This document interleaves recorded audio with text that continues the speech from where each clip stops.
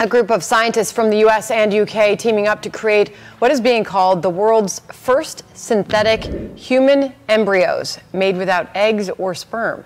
Some are calling it a scientific breakthrough.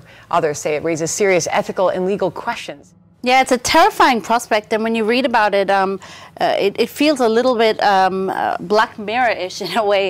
You know, Black Mirror is all about, you know, shining a light on, you know, kind of like the darkest parts. Everything that's the underbelly. The underbelly, Oh, that's, yes, the great word. I am part of the underbelly. You are? We were actually just talking about artificial intelligence earlier in the show, and talk of AI is a major part of the episode. Huge. Could you see that plot perhaps playing out in real life?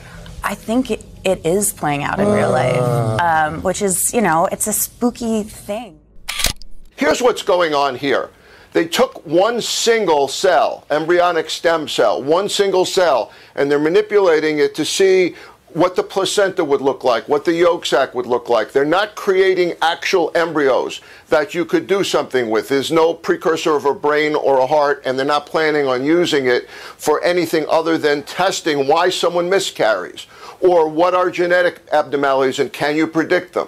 But I have a question. I would have a question for the researcher here, same as I have a question about gain-of-function research. Could you do this with computers? Could you do this with artificial intelligence? Could you predict this without using this actual cell and manipulating it? As The Guardian notes, this discovery also falls beyond the realm of regulation in the UK and in most countries, so it does raise a lot of ethical issues. The embryos don't have a beating heart or any brain matter, but they have enough matter to form a placenta, an egg yolk, and embryo. So, as I said, raising major ethical and legal questions as well. It's caught a lot of people's attention and making a lot of headlines.